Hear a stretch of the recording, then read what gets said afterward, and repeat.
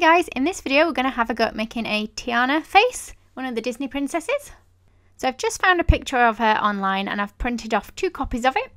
And print it to whatever size you want. So if you've already baked the cake, then print the image so that it fits with on your cake. I'm just cutting out around the outside edge of her head. Don't worry about cutting off her ear, that's fine.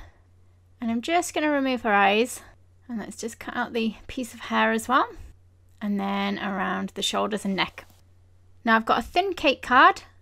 And I'm going to draw around the outside of her face. And also her hair. It's an edible pen that I'm using, so that it doesn't matter if any of the pen still stays on the board when we add the cake. And then you're simply going to cut that shape out.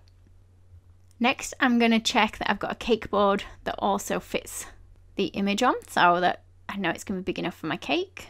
So I've gone for a rectangle, but you can use round or square. So this is a thicker board this time, and we're covering it with green fondant, so a nice pale green fondant.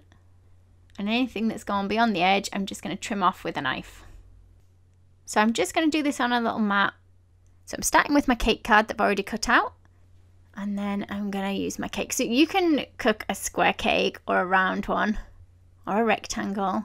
Just make sure it's big enough that you can cut out the face. So we've used our template. We've cut out 1 layer of sponge. And I'm going to put a bit of buttercream on my cake card. Now I've got chocolate buttercream today. And I've got red velvet cake. Now I was going to go for a vanilla filling, but I decided I like chocolate, so I'm going to put chocolate in the middle of the red velvet.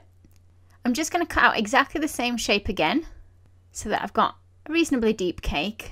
And then the offcuts of cake, I'm going to use to fill in sort of the bun, so the top part of her hair. So I'm only using 1 layer of cake for that, because I don't want it to stand as far forward as the rest of her face. Next, I'm just going to try and trim around the outside edge, taking off kind of the sharp corner and making it slope. Then I'm going to cut a little dip where her eyes go. So you can use the template to put against the cake so you can work out where the eyes go. Again, I'm just going to mark that in and go a little bit deeper. Now I've probably gone just a tiny bit too deep, but it's okay. And then I'm going to cover it in chocolate ganache. You can use buttercream. I've gone for ganache, but my red velvet cake is really soft, so it's crumbling quite a bit. So I had to make sure the ganache was really soft, so I've heated it quite a bit. And it is gradually firming up as I'm going along with it. But I have got a lot of crumbs stuck in there. But that will be fine for eating it. It just doesn't look as nice at the moment, but it'll be fine to eat. So next we're going to make a nice skin tone for her. Now I've got some brown that's already, that's a fondant that's pre-dyed. And I've also got some like pale skin tone that's pre-dyed. And I'm just going to mix these 2 together. And I'll put links to those 2 pastes in the description box below. First I'm going to make a little nose. And I could have probably gone a little bit smaller than this. I'm going to put it on her face. Again, look at the template for where it goes. And then I'm going to roll some skin colour and cover the whole face. Just rub gently onto it with your fingers. And then we're going to cut off any extra that goes around the edge. Now, I haven't quite covered the top of her head. That's fine where the hair is, as long as it's covered the part that her face sits in. And you can see when I ice things, they always end up a little bit bigger. So I'm just going to roughly mark where the top of her head comes to. And then we're going to trim that off. I'm just going to try and smooth down the face a little bit. These are just cake smoothers. Again, I'll put links below the description box for these for you. So I'm just putting a mark where I want her nose to come to. So the nose on the picture is much narrower than I've made mine. So I'm just going to try and squeeze it in a little bit smaller. And let's press above those nostrils. Trying to get a nice bit of shape above the nose. So you can use modeling tools, your fingers, if they're clean, or the smoother, like the cake smoother. I'm going to use a small balling tool to push in some nostrils. I'm just going to kind of push the outside edge of the nostrils down and in a little bit. And then I'm going to mark on where I want my eyes to go. And then I'm going to push in the fondant that sits within the eye. My ganache hasn't been setting for that long, so it's still fairly soft, so I can still press into this without any problems. Just going to put a little mark for where I want my eyelid to go. I'll do the same on the other eye, and then let's mark the width of the mouth. Now I'm just trying to put an indentation in where I want the teeth to go. I've probably gone a little bit big with this, but it should be okay. So let's take a small piece of white fondant and press that in that gap that we've made for her teeth. Then let's start to put a little bit of colour onto her face. So I'm starting with a pink. Again, I'll put links to everything I've used in the description box below. This is an edible powder and we're using it dry. So keep it dry, and you're going to use a nice fluffy brush. And we're just going to put it on the eyelids, the cheeks, and a tiny bit on the chin. And then I've also gone with a slightly darker brown in the very crease above her eyelid. I've got a ball of white that we've squished, and we've kind of made it a bit more teardrop shaped. I'm going to stick that into the space that we've made for the eye. You might need a bit of water to hold it in place, and just do the same with the other one. And I'm going to cut 2 circles of fondant. I've cut 3 because I think one looks like I've squashed it a little bit. Now this is actually a tiny bit of the skin tone with a little bit of yellow mixed in. And I've tried to roll it really thin. And then I've got some black where we're going to cut out smaller circles. So these are going to be the pupils and iris. So let's place that in position. So use your other template, the one that you've not cut up too much, to see whereabouts you want the eyes to go, or in which direction you want them to look. Then let's put a piece of black fondant. You can use modelling paste if it's easier for this bit than the fondant. So it's really nice and thin and pointy at one end, and then it gets thicker as it comes to the outside edge, and I'm just going to cut diagonally across. The same for the other one. Just got a bit more black, just a small piece, and we're going to roll it into like a long thin carrot shape. I'm going to put a little bit of water just above her eye for where we want to stick the eyebrow. Again, check your template so you know you're sticking it in the right place. The fat end goes towards the middle, and the thin pointy end goes towards the outside edge of her head. Do the same on the other one. I've got a dark brown food colouring now, and I've just mixed it with a tiny bit of water, and we're going to try and catch just the edge of the iris on each one so it goes nice and dark around the edge. And then I'm just trying to blend it in slightly with a bit of water. Then we're going to stick a small ball of white in each eye. So I'm sticking it up near the top. I'm looking at my template for whereabouts these are going to go as well.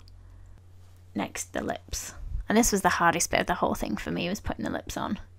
I didn't get them quite right. So we've got like a little sausage piece, but we then roll each end quite nice and thin. And I'm going to kind of follow the edge of the white teeth. And then the top is the same kind of shape again, but this time we put a dip for the Cupid's bow. Slightly over to one side. I made these a little bit big, so I'm just going to trim them down. So have a bit of a play around with those so you're happy with your lips. And then I'm just going to add a bit more detail because I went for quite a bright red. So I've got a burgundy coloured food colouring that I've just watered down, and I'm kind of darkening the edges of those lips with it. Now for the hair, I've got some black fondant, or you can use dark brown, and I've rolled it fairly big, and I'm going to cut out where her forehead goes, and then we're going to stick this piece onto her head, so that forehead bit obviously will expose her face and her forehead. Just play around with it, don't have it too far out, otherwise it will make her head quite wide at the top. Just press it on gently with your hands, and then you can cut anything off that goes beyond the edges. And I just want to work out whereabouts the tiara is going to go. So I think about here. So I'm just pushing in a little bit of an indentation where I want that to sit. Also one in the bun or piece of hair at the top. Down towards sort of where her ear is going to go. Let's stick on her ear. So just a small ball of the flesh colour. Press it down so it's quite tight against the face. I've put 2 circles, one big at the top, small at the bottom, and kind of connected them together to make my ear shape. I've added a little bit of dust just so it matches with the face, so it kind of darkens in the middle. Just marking again where I want the headband to go. Now let's make some small pieces of hair just to go in front of her ears. I'll try and make them a little bit wavy looking. Now, because it's just fondant, they're probably not going to sort of stick out too much on their own, so I'm going to have to rest them against her ear so that the ear supports them.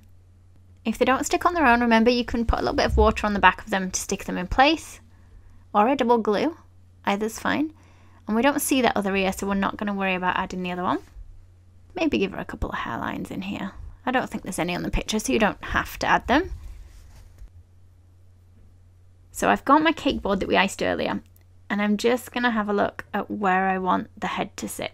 So I've put her shoulders of the template on just so we can work it out, and I've added a little bit of water to my board.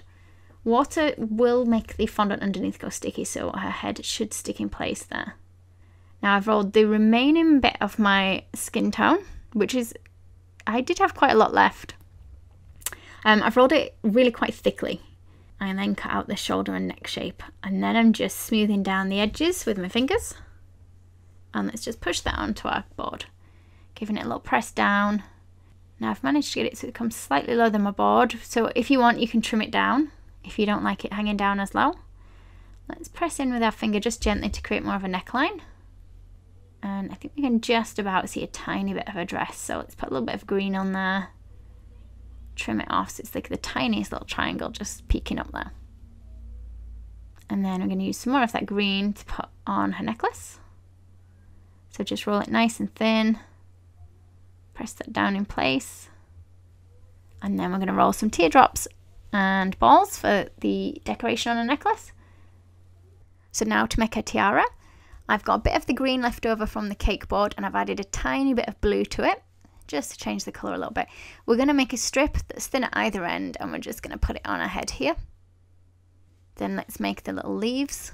So I'm just using the same kind of colour that I've got in the backdrop. I've added a bit of white to it just to lighten it. And I've got a leaf cutter, it's just a generic leaf shape, and I'm going to cut out 5 of these. And I'm going to leave one this size, and then the ones at the side we're going to cut smaller. I'm just going to move my cutter to one side to cut those and make the leaves look smaller. You can cut these freehand if you prefer with a knife, which is easy enough to do. I'm going to put an indentation down the middle with my Dresden tool. And to make them look a little bit sparkly, we've got some glitter squares. So these are edible squares, and also some gold luster dust, which I've kind of squirted into my squares already. I'm going to cover these leaves in a bit of water, or you can use edible glue. And then we're going to sprinkle some of those glitter squares on there.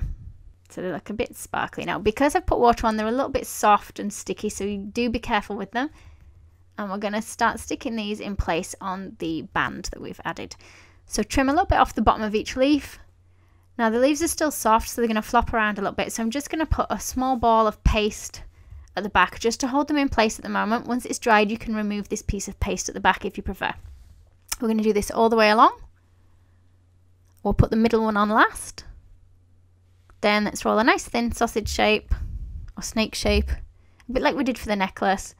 And we'll put this on in pieces so it just is coming out from behind a tiara. Then at the end of each of these, we're just going to add a little ball of paste.